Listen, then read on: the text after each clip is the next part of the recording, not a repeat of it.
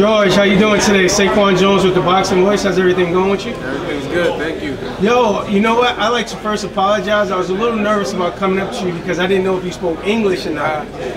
So when I had to go behind your back and ask like everybody if you did. So I apologize for that. That's a good thing. We got a big test coming up this weekend. I've seen Jared Anderson. Everybody's talking about him. A win could really upset the apple cart. When you win, or if you win, like, what would that feel like for you as such a heavy underdog today? You know, fight. You know. You can hear me? Yeah, I can. That's right. No, yeah, a win.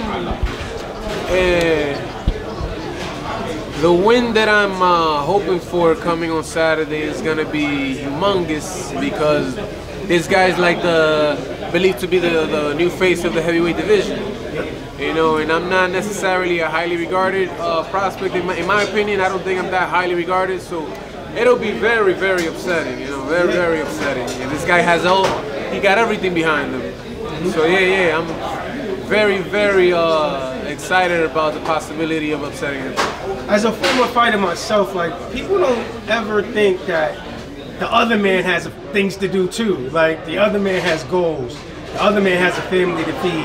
The other man wants to be champion. You know, talk about how your hunger is going, you know, overlooked. You know, just because, you know, he's him. How does that make you, you know, feel in terms of how they're overlooking you and your dreams and your hopes and your goals? Well, particularly, like, for example, in my experience, I have not been able to ever overlook anybody. Yeah. So, you know, it must be an honor to be able to look at another man with two hands and be able to downplay his abilities to hurt you. You know. Yep.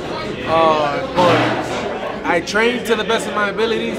I understand that I also have, you know, my own career. I am undefeated as well, meaning that I've had to fight a couple of really tough opponents myself as well.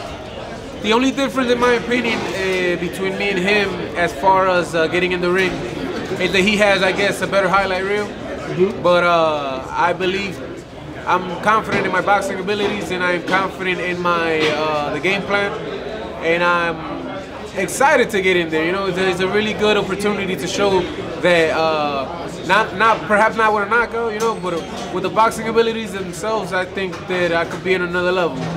There's going to be a huge Latin presence at the fight Saturday, especially with Shakur being, you know, half Puerto Rican.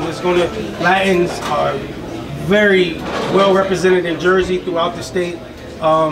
Anything you want to say to your fans before Saturday? Go to my fans, especially in a fight like this. I know that if you're a fan of mine, you're a real fan because I'm the underdog.